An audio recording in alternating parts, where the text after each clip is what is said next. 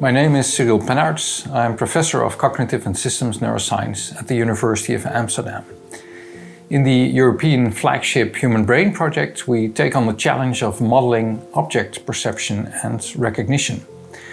Our starting point is that the brain cannot see objects in our external world directly, because sensory information must always pass the sense organs and nerves before it can enter the brain. The brain does not receive a ready-made copy of our external reality, but must construct its own representation of it by processes of guessing, prediction, and learning. The challenge we face today is to combine these so-called predictive coding models of perception with the dynamics and neuronal circuitry characteristic of the cortex. To tease out whether predictive coding is a realistic model of perception, we need to examine if it can also simulate biophysically detailed behavior of cells in the cortex, with its waves and oscillations of electrical activity. This is also key to understanding how the brain generates consciousness, because conscious experience is regarded as large-scale, internally generated representation of the world and our body. To make these integrated cognitive and dynamic simulations happen, we collaborate with many other scientists and technologists working on the research infrastructure of the Human Brain project, eBrains. eBrains consists of a network of supercomputers located throughout Europe, plus software tools, data analyses, atlases and brain-like computer chips. In our case, we use supercomputers and software to scale up the number of neurons to achieve realistic simulations of the brain, as well as perception and cognition.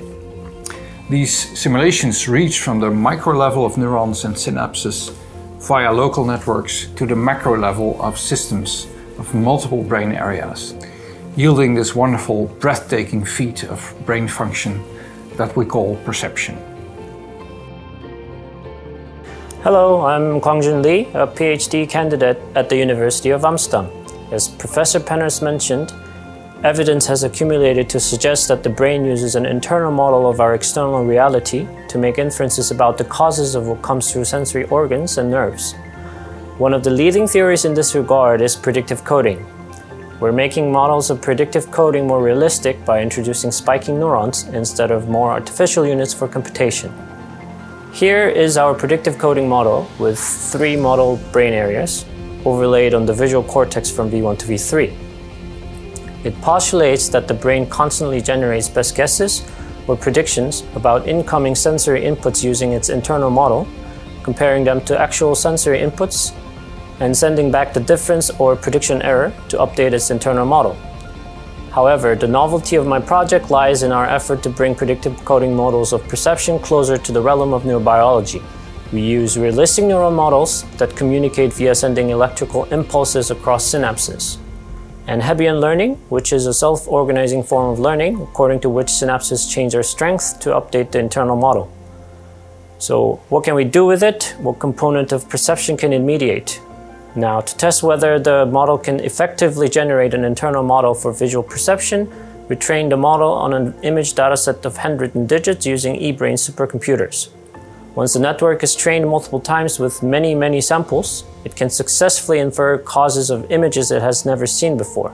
In the bottom layer, in the form of image reconstruction, as you can see here, we see handwritten digits. And in the higher layers, their representations are visible, although it's not recognizable as digits. Now, my colleagues will tell you how such a model can be implemented in the brain at a more cellular microcircuit level or a more functional level to perform higher cognitive tasks. My name is Giulia Moreni, and I'm a PhD student at the University of Amsterdam. My current research, which is part of the Human Brain project, consists of building a model of the cortical column of the primary visual area of the brain, V1. My model is building an important bridge between cellular models of cortical columns and perceptual function. We want to include biological realistic feature in our model, and this is why we are using experimental data to constrain it, such as to adopt the strength of connection between different neurons type that scientists were able to estimate. The cortex of our brain has a layered or laminar structure. We can distinguish 6 different layers, as you can see here, represented in different colors.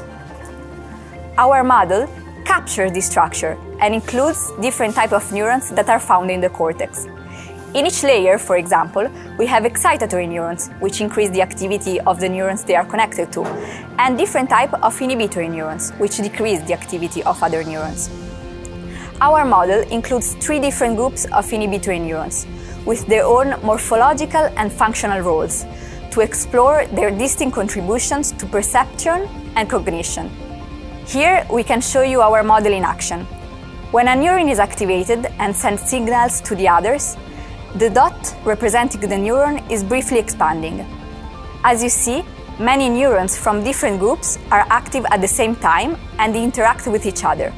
With this model, we can approximate the activity level of each group of neurons and compare it with experimental data.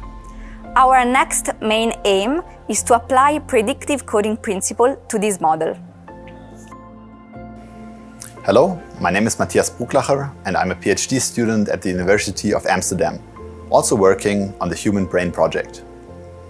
Many tasks our brain is solving effortlessly are in fact quite complicated when inspected more closely. An especially impressive feat is our ability to continue perceiving the same object and viewing it from different angles. As the apple moves, the light pattern that falls on our retina moves with it and activates a completely different set of photoreceptors. How then are we still able to perceive it as the same apple and are able to make the right choices? To investigate how robust object recognition can arise by learning to correctly predict moving objects, I'm training predictive coding networks on sequences of digits moving through the visual field. Let me show you what happens in the network. Here you can see the activity of neurons in different areas of the network. On the retina, the input image moves from one side to the other, causing rapid changes in neuronal activity. Bright pixels represent active neurons. As we move up from lower to higher areas of the trained network, the activity patterns become more and more stable until, in the last area, the same set of neurons keeps on representing the number 5, irrespective of its position. In this project, we successfully showed that objects can be invariantly represented through predictive coding of moving stimuli. But what other tasks can the brain solve by making and improving predictions? We hope to give some answers to this question in the upcoming years. My name is Jorge Mejías, and I am Assistant Professor of Computational Neuroscience at the University of Amsterdam. As we just saw, our team develops different computational models of sensory predictions and object recognition. However, our ultimate goal is to be able to integrate the knowledge we gain with each of these models. Once again, what happens in our brain when we perceive an object? If we look at individual neurons, we will find them talking to each other using electrical impulses in a noisy and erratic way. However, if we look instead at how large brain regions influence each other, we might see rhythmic electrical activity mediating communication. In other words, we find a different set of rules and dynamics depending on the scale we observe. To understand how our brains perceive the world, we need to pay attention to these different scales and bring them together. Using eBrain's facilities, our goal is to do exactly this by combining our biologically detailed models with our perceptual and cognitive models into a single framework. We hope then to understand perception from a unique perspective and gain insight in cognitive aspects like categorization of stimuli, semantic memory, and active sensing. In the future, our work will be useful not only to better understand perception and sensory predictions, but also to gain insights in how sensory predictions are impaired in brain disorders, such as autism or schizophrenia, and also to apply those principles to improve the design of neuromorphic chips and robotic applications.